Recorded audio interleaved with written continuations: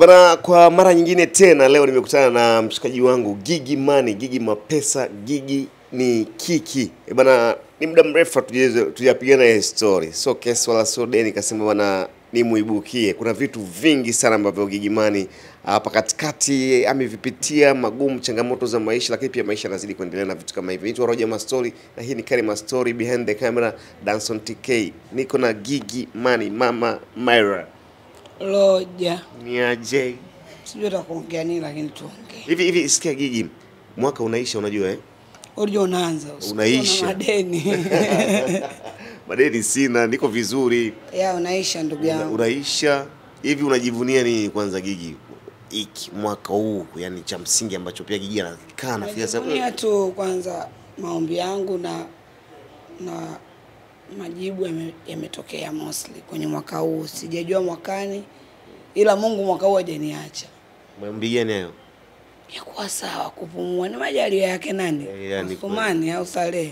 Kuona mwaka majaliwa yake Mungu. Ni majaliwa yake Mungu. Wewe kuona mwaka, unajua msondo sisi sipinde hatari. So when the most thing naona mimi nimekifanikisha kwenye mwaka huu ni hata kuiona tarehe 21, which is tuna siku kama 9 sio 10 huko tuufunge. Ukakata ile saa 5 dakika 59 na unasikia kama pumzi zinataka kukata, unajuza God, acha niuone babu. Kuona sio shida. So tumuombe Mungu pia mwaka hujaisha Loja. Yani kweli. Hivi kuna kitu ambacho pia kimeendelea umekifanya Gigy, unajivunia?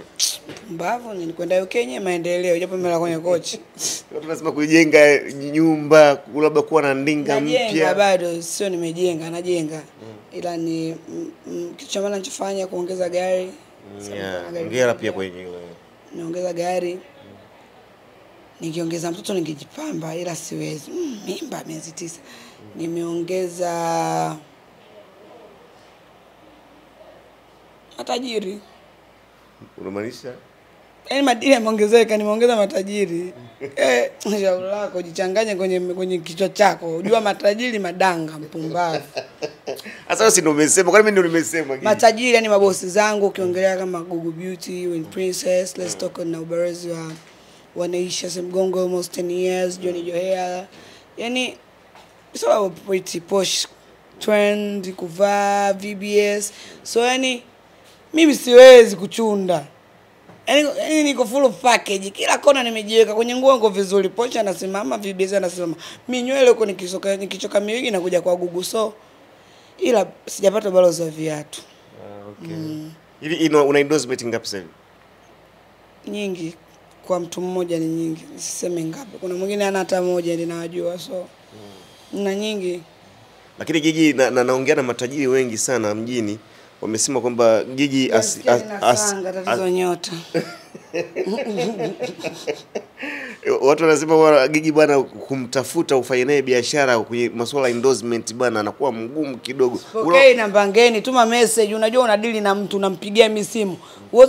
Unajua kuna kitu hebu nisikilize. Mtu anapokupigia simu, unapokea halo, anakaa kimya. Sasa unakuwa unasema na halo, kama unaongea namba 100 Loja. Halo. Wewe Gigy, wewe ulikuwa unampigia nani? Chapati, nguzo, umeme, dawasco au luku. Kama unataka kutafuta luku TANESCO wapigie, namba yao bure. Ila kama unajua unampigia kabisa Gigy Money, you need just to kwanza uongee wewe, ujitambulishe. Sasa kuna muda unajua kabisa watu hawajui hata kuongea na mtu maarufu. Kama unavopiga simu, halo, vocha yangu hapa ya habari na unaambiwa mazungumzo yako yanarekodiwa. Kuna jinsi ya kuongea na mtu kama mimi. Mtu anakupigia tu, Gigy Money, mimi mdau wako, mdau. Mimi nina mbei, achana na dau. Nina bonge la mbei wangu. Nalinga hatari, nakata simu. So they need to text me. So kama sitaki deal, sitaki ila sitaki kufanya nao kazi, mimi sichagui deal. Ila hawajui kuni approach. The matter is approach. Ila wao wanategemea mimi ni wa-approachie wateja waende madukani mwao. Kama umeshindwa kuongea na mimi, utaongeaje na mteja ambaye nitakuletea? Kwa wewe ukiweza kuongea na mimi, naweza kukuhakikishia wateja wanakuja kwako. Cause is all about talk na money. Okay. Kama hela yako ina thamani, isimamishe kutangazie. Kama huwezi kuniheshimu unaponipigia, na duka langu unafanya matangazo shilingi ngapi? Sifanyi matangazo. Ndio kujibu. Mimi sifanyi matangazo. Wanakupigia simu leo, nikupostie na shilingi 50. Nimefungua duka langu. Unamposti kama hivyo unavompostia hiyo ni shilingi ngapi? Kwanza unakaa kimya, unapomaliza. Mimi sifanyi matangazo. Unajua Juma Lokole ana post 6 asubuhi. Ikifika mchana na post kama 12. Wao wanafanya matangazo. Mimi na influence people kuelewa brand ya mtu na kuipenda kwa sababu naitumia pia. Kwa hiyo wanafanya matangazo. Kuna kina Carrymastory, mapeji hapo, kina Bongo Trending, kina Niki wale. Wao wanafanya post matangazo. Sisi tuna post biashara na tuna influence. Kwa Bongo kidogo kwenye elimu hapo niwaambie mimi ni influencer. Sio post matangazo. Okay. Kuna deal zingine zinakujaga la unaona kama hii deal bwana haifa. Sio kila deal inakuwa mbaya, ila hela ndogo. Nani ndio biashara inaanza? Kwanza wewe ukijua biashara inaanza chana mimi. Hii ndio biashara yangu inaanza. Inanihusu nini? Mimi yangu ndio inamalizikia. Ndio nakaribia kukata lingi. Na kusanya za mwisho. Wewe unapokuja biashara yangu ndio inaanza Gigy yani kipenzi. Mimi nakujibu tu ndugu yangu, mimi biashara yangu ishaisha kitambo. Koka tunamalizana tuweze achana na mimi. Bora nife maskini kuliko kutokupata value yangu. Yaani tunachoshindana na hisi ni value. Mimi I know my value. Yaani sijali mtu unamjudge vipi Gigy au kwenye kitu chako Gigy ni nani. Ila ukija kuongea na mimi kwa na akili timamu cause mimi ninazo. Kama huna nitakufundisha mirembe namba 8 nilishai kukaa pia. Cheesy. Umesema kwamba ulikuwa hutaki kitu chochote wakati unapitia hiyo situation, si ndio? Situation hiyo umesema kwa sababu kuna vitu unapitia na nini kuhusiana na zile unajua kwenye mitandao. Nakumbuka last time baada ya vile vitu kwenda viral nilikupigia simu yako ikapatikana nikasema Gigy ameamua kubadilisha namba nini? Hata no, yani nilisema Gigy hataki kuongea na mtu yote, kabadilisha namba. Kitu gani kinaendelea? Siwezi kubadilisha chochote katika kitu ambacho dhambi kujikataa au kujikana au kutokukubali kimetokea kwamba au kukata tamaa au kujiua kiserikali hata kimaisha. Let me give you fact about it. Mimi sio victim. Mimi sio wa kwanza, mimi sijataka hata huruma ya mtu pia. Cause let me ask you something. Nani afanye mapenzi? Nani azaga mwani? Kwa usipofanya kuna muda unatoka changanyikiwa. So let me give this young ladies pia. Hii naomba uchukue shauri kwa sitaki kuongelea lakini naomba tuniambie kitu. Hakuna mtu mimi ajue hata mazingira gani ile video imetoka. Ndio hicho kitu ambacho tunakionaniumiza, which is I want to tell them like kuna simu afu kuna vifaa vingi sana kutoa simu. Ukiamini kurekodiwa ni simu tu kwa sababu unaimiliki. Kuna simu afu kuna vifaa vingi sana kutoa simu. Mimi na hakika Tanzania kwa upeo huo wasichana wadogo wamerekodiwa wengi sana. Sema tu hawana nyota yangu. Hawajapitia kama mimi au hawajaichukua kama mimi katika vitu ambavyo nilikuwa napambana navyo visinikuta niko which is kisha nikuta I was like God, why you let this happen? Lakini Mungu akaniambia nakupa situation ambazo unaweza kuzipita tu. Na ni umeona zito sababu najua unaweza kulivuka. Kwa jaribio lolote Mungu anampa na iliweza. Hawezi kunipa jaribio ambalo najua mimi litaniua. He knew Gigy anaweza kupita hiki kitu. Labda isikute hata mimi nisijui kwa sababu speak of whatever it is going on, mimi yule mtoto simkumbuki. Yaani hata mtu analaumu vipi mimi simjui. I'm like really this going to happen to me now? Au kama ni nani labda too long time ila watu wanajua kuhifadhi vitu. So let me give you fact pia ogopa sana kifaa kinaitwa laptop kikiwa kimefunguliwa. Basi sijarekodi na sikushika simu. Na nikamwambia nilihisi yule mtu ana iko kitu kwenye kichwa chake, kwa simu yake ilikuwa lakini laptop kuna hidden cameras. Kuna vikamera vinauzwa sasa hivi hadi 20,000.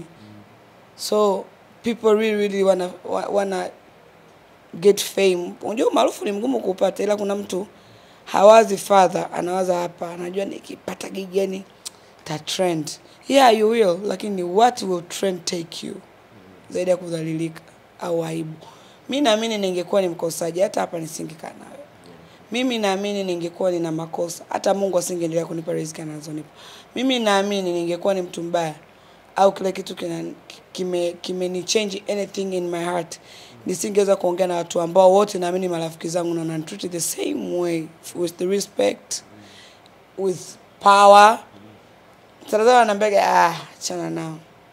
Mwenela so which is wao naanza kuachana ila mimi siwezi kuachana hicho kitu. So yule alikuwa ni mtu wako au Ni mtu ambaye alikuja ananipenda. Tunaanza mahusiano and huwezi kujua nia ya mtu, moyo kichaka, macho yana mboni, kope, yanafumba, yanafumbua. So kichwa pia kina ubongo, kina akili. Hujui mtu anawaza nini. So I don't really feel nice.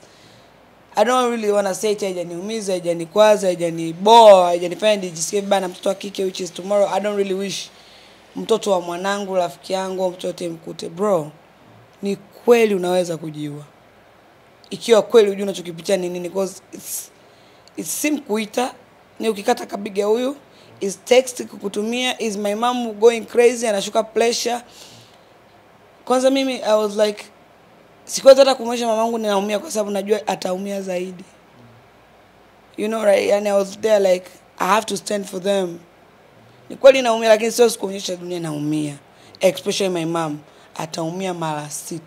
Kwa unamwambiaje mtu kwamba hakuna mtu anaumia zaidi kama mzazi wako kwenye dunia. Yaani jua chochote mtu atakwambia Gigy mwanangu, Gigy imeumia. I'm like, yeah, so. Kwanza kuna wengine wako wananitafuta like kwamba ndo ukome. But I was like, thank you. Ila mamangu aliniambia tungombe kitu kwenye usichana, kwenye ukuaji. Sijawahi kutegemea kitu kinaweza kikukuta. I thought ushamaliza kila kitu. I thought ushapitia mambo mengi ya kukuumiza, ila hili limetuumiza wengi ambao kama mama mbona kawaida. Na mjibu loja na mute na lia. Ni mama kawaida. Mama wangu marafiki zangu ngamba ila ningemuonyesha mimi ninavyoumia. Maybe hata asingeenda kwenye vilabu vyake akakaa na marafiki zake kama kawaida. So mimi nilimpa tu yote na mama, enjoy please. No, you are not the one who wrong. Hujamkosea mtu. Hujakosea kunizaa. Hujakosea kuwa na mwanao Gigy ba. Mama, it's okay. I was just giving that. Mama iko sawa. Alikuwa akiniambia sasa unajua mzazi anakuwa anakuuliza imekuaje umeruhusuje? Unaita kwa mama, yaani natamani kumkaripia mama, unahisi mimi nikaruhusu yale. Lakini anambia tu mama alikuwa mpenzi wangu, I didn't know. Mela. Ba hata mamangu yani nilikuwa tunajua hichi kitu mimi kama napitia hivi. What about alonileta duniani? It's worse. Sema tu what it's really killing me. Mimi na mtoto na mzazi mwenzangu. Mzazi mwenzangu kwenye ndoa end. On behalf naweza nikasema naomba msamaha sana mwanangu kwa sababu tomorrow this thing itamtest the rest of our life maybe. Oh no. Inategemea mimi hapa na play part gani. It can be yes if I will continue being a stupid na ikajirudia. It can be no if kama hata yeye mwenyewe anakuwa anamuona mama yake pale like nigga do things for her. Namhudumia, namlisha, namsomesha na hata ukiangalia ile tukio imetokea ni graduate ya mwanangu siku ya pili. I have to be out there for her. Unanielewa? So loja nimepita dunia ambayo kulia hata sio muhimu tena. Naumia lakini hata nikisema tunalia like unajiliza. Si unataka tukuone huruma. Like definitely I don't need to rumor though. Because this thing happens. Ukinione huruma usiponione. Can you delete like umeona ujinga ambao mimi mwenyewe sifurahi? Ni ushenza ambao mtoto wangu, rafiki yangu, mamangu, ndugu yangu wote sifurahi kwa nini? Why they have to go through that because of me? Ndio maana nataka kweli kujua. Lakini if it's not you, not Jonijo, not people I have close, not my mom, kuonyesha kanielewa kwamba this will pass. Singekuwa hapa. Mwenyewe. Ona bado na madrip nilikuwa nachomea kusoma zote. All this was pressure inapanda inashuka, so it was like wako nipatie wani. Mgonjwa haongezi kuongea na simu. So it was something I have to be there for it. And inabidi tu nikiface. Nipambane nacho. Sababu mimi sio wa kwanza na sisemi nitakuwa wa mwisho. Wadhalilishaji wapo wengi. Na vijana kama yule kijana ni wapo wengi na ni upeo na malezi. Mimi kaumizwa lakini mama yake inahisi anaumia zaidi. Kwa nini kamzaa mtoto criminal? Ambaye yani I don't really know the guy, so I'm like let it happen. Imetokea.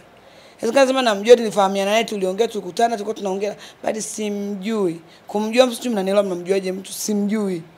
Sijui intentionally yake, sijui hisia zake, sijui moyo wake, sijui picha yake au alikuwa anataka nini kwenye maisha yangu. And yeah.